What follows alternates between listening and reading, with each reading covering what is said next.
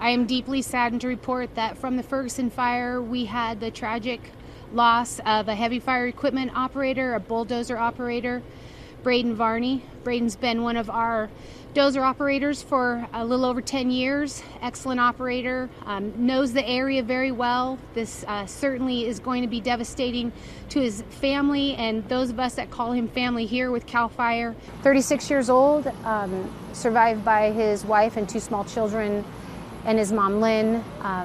He's worked for us for a little over 10 years, and he actually is a second-generation dozer operator. His dad also worked for us for many, many years until, unfortunately, he died of cancer.